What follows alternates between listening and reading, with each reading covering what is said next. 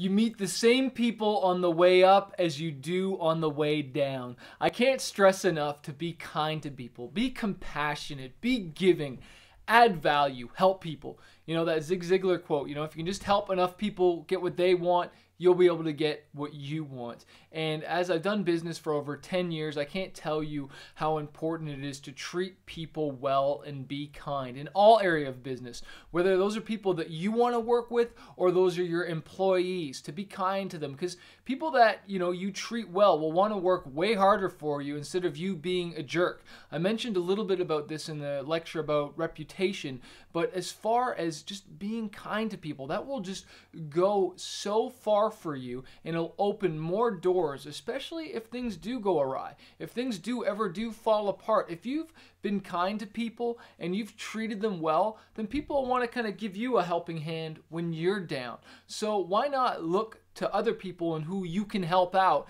and give a helping hand? And I know sometimes we're just so focused on our own business all the time, but you know, when you take the time out to be kind to people, to be compassionate, you know, it's actually biblical or it says, he who refreshes others, he who refreshes others, he himself will be refreshed.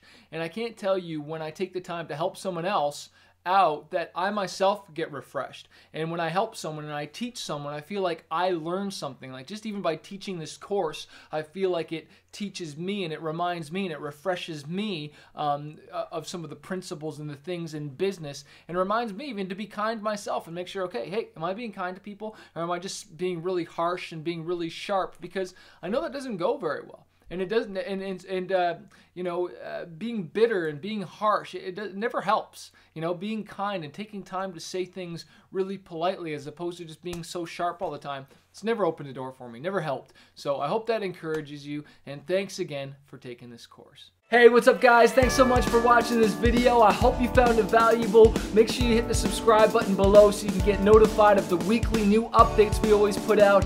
Also, if you're a struggling artist and you're just trying to figure out what to do next in this crazy music industry, maybe you feel overwhelmed and you just don't know what to do next, I want to encourage you to check out fanbaseuniversity.com. It's a membership area where we're helping hundreds of other artists grow their platform, grow their fan base, sell more music, the real nuts and bolts and the how-to grow your music industry career. Head over to fanbaseuniversity.com and join our membership and get the help and the support you need to grow your music career.